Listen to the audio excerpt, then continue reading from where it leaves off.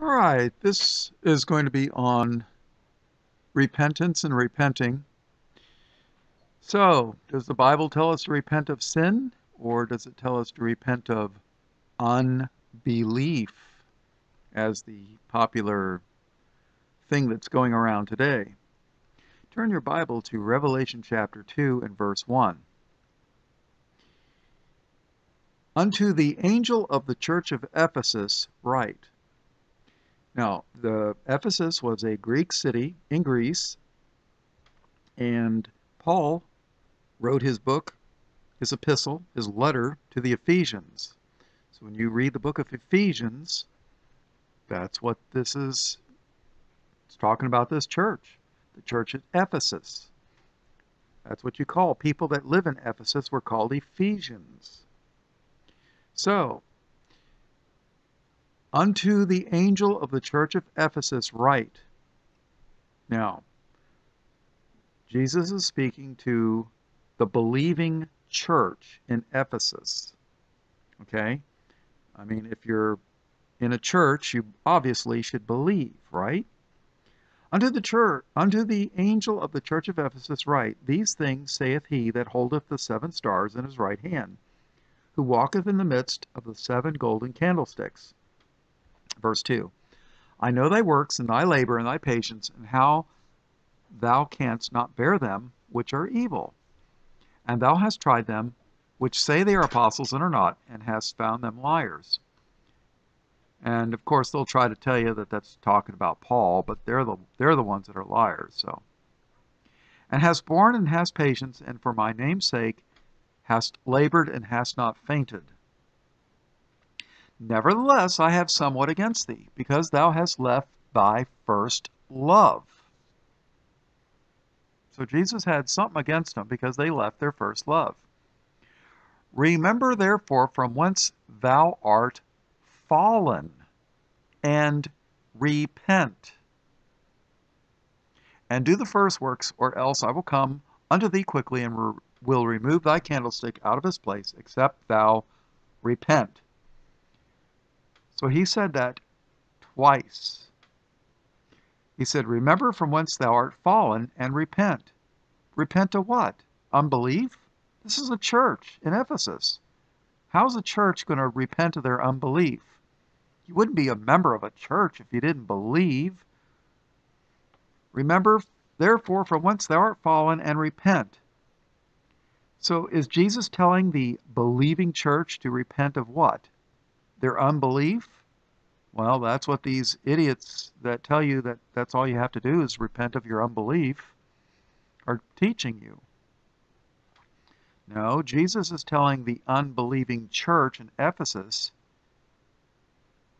to repent. It's a believing church. So what are they repenting of? He told them they left their first love. He said that they are falling.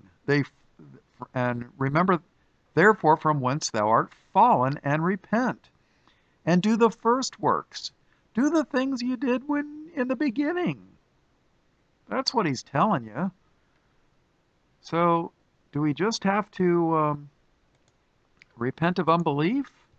There's a very famous pastor in Arizona that tells you that that's all you got to do. You know, just repent of your unbelief and believe on the Lord Jesus, and thou shalt be saved. Well, I don't know.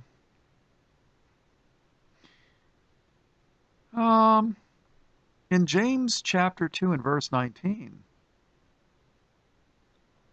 James says, Thou believest that there is one God?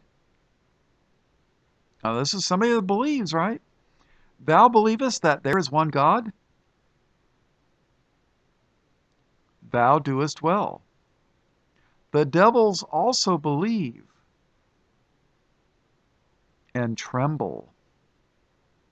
Does the devil believe in God? Oh, yeah. He believes in God. All the devils believe in God. But do they repent? Do they turn away from their wickedness? No. No, they sure don't. And one of their famous little tricks is they'll tell you, well, God repented in the book of Jonah. God repented. And what they're basically doing is comparing themselves to a sinless God. Do you realize that's what they're doing? They're comparing themselves to God.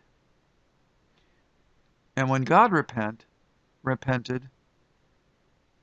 means he was going to do something.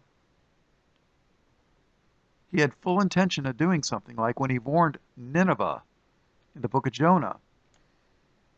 He warned Nineveh that unless they repented, that he was going to destroy them. Well, they turned from their sin in sackcloth and ashes, and then the Lord repented of destroying them. There's a big difference between those sinners that tell you just believe and a sinless God. Big difference, people. Big difference. They're idiots. They compare themselves to God. What fools. Let's read a few things what the Bible says about repentance.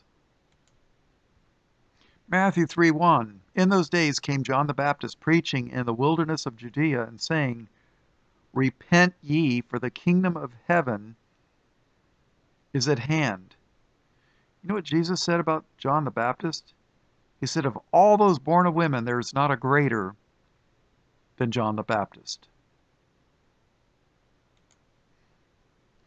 In Mark 4:17, from that time Jesus began to preach and to say, repent, for the kingdom of heaven is at hand. Mark 1:15, and saying, the time is fulfilled and the kingdom of God is at hand. Repent ye and believe the gospel. Mark 6:12, and they went out and preached that men should repent.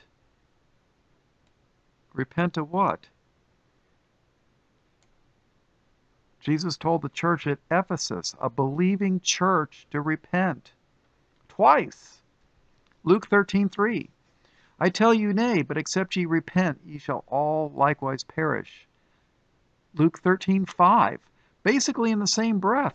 Jesus said, I tell you nay, but except ye repent, ye shall all likewise perish.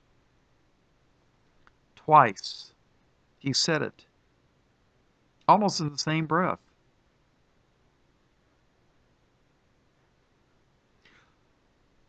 Luke 17:3. Now listen to this carefully. Take heed to yourselves, if thy brother trespass against thee. In other words, you know what trespassing is. It's being someplace that you're not supposed to be. So if your brother does something that offends you, he does something bad to you, he trespasses against you. It says, take heed to yourself, if thy brother trespass against thee, rebuke him, and if he repent, forgive him. What does repent mean here? Believe? Oh, well, if thy brother trespass against thee, rebuke him, and if he believes, forgive him? Believes what? No, repent means if he's sorry for what he did. That's what it means. It means he changes his mind because he's sorry. Luke 17:4. And if he trespass against thee 7 times in a day, and 7 times in a day turn again to thee, saying, I repent, thou shalt forgive him.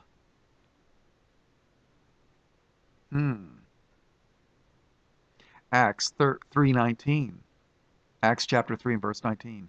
Repent ye therefore and be converted, that your sins may be blotted out, when the times of refreshing shall come from the presence of the Lord. Acts 8:22. Repent therefore of this thy unbelief? No. Repent therefore of this thy wickedness, and pray God if perhaps the thought of thine heart may be forgiven thee.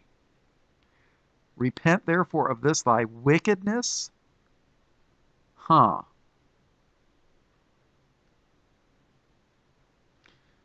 Acts 17:30.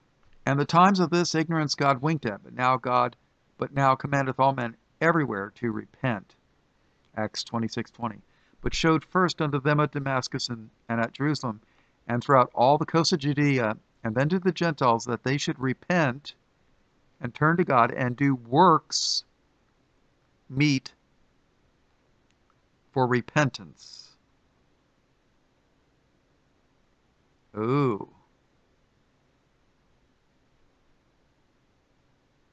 Revelation 2:21, speaking about the Jezebel in the church.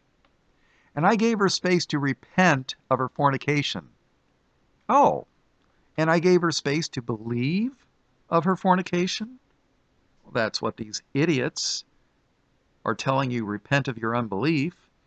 And I gave her space to repent of her unbelief of her fornication, and she repented not. That's what these idiots want you to believe. Heretics. They're not idiots, they're heretics. They're satanic heretics sent to destroy the church. And I gave her space to repent of her fornication, and she repented not. Behold, I will cast her into a bed, and them that commit adultery with her into great tribulation, except they repent of their deeds, except they change their unbelief of their deeds? No, repent of their deeds.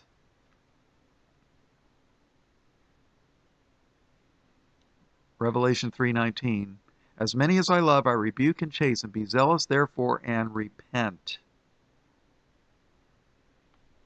So, repent of unbelief or turn from sin? John 14 and verse 15, Jesus speaking, if ye love me, if you love me, if ye love me, keep my commandments. John 15:10, if ye keep my commandments, ye shall abide in my love, even as I have kept my Father's commandments and abide in his love. 1 John 2 and verse 3, and hereby we do know that we know him, if we keep his commandments. 1 John 5:2, by this we know that we love the children of God, when we love God and keep his commandments. Revelation 12:17, and the dragon was wroth, or angry. And the dragon was wroth with the woman, and went to make war with the remnant of her seed, which keep the commandments of God and have the testimony of Jesus Christ. So even if you got a Jew that keeps the commandments, they got to have the testimony of Jesus Christ. You see, the dragon wasn't angry with the woman that didn't keep the commandments and didn't have the testimony of Jesus. The dragon was angry with those that kept the commandments and have the testimony of Jesus. Revelation 14:12. Here's the patience of the saints. Here are they that keep the commandments of God and the faith of Jesus. So what commandments are we supposed to keep? Here you go. Matthew 22 and 35. Then one of them, which was a lawyer, a doctor of the law, asked him a question, tempting him and saying, speaking to Jesus, asking him a question. And he says, Master, which is the great commandment in the law? Jesus said unto him, Thou shalt love thy Lord thy God with all thy heart, and with all thy soul, and with all thy mind.